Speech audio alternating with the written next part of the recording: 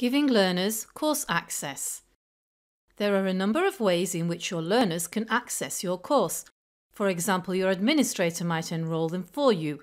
They might be automatically enrolled from outside, or they might be able to create their own accounts on the Moodle site and then enrol themselves into your course. Enrollment means how students get into your course, whereas authentication means how they get onto a Moodle site, something we don't look at here.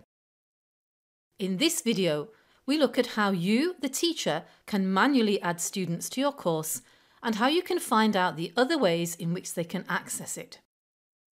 If we click the Participants link in the navigation drawer, we see any participants already enrolled in the course.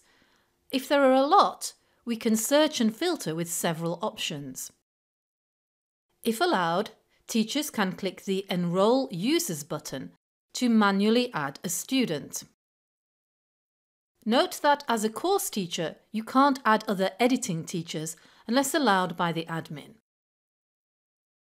From the cog icon and enrolment methods, we can see the different ways that they're able to access or be enrolled into a course.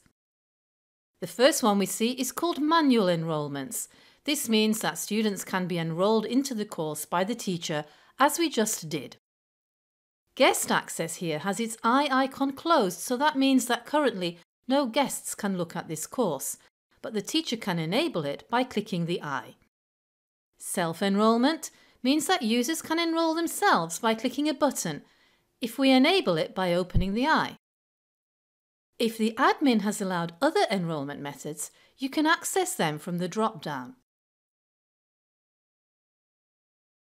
Let's explore the options for self-enrollment by clicking the icon.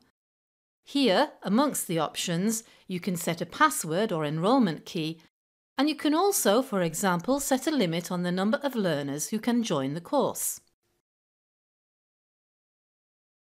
Let's now enable self-enrollment and follow student Barbara as she accesses the course. She sees an Enroll Me button, but first she has to enter the enrolment key, then press the button, and here she is, enrolled in the course, ready to learn.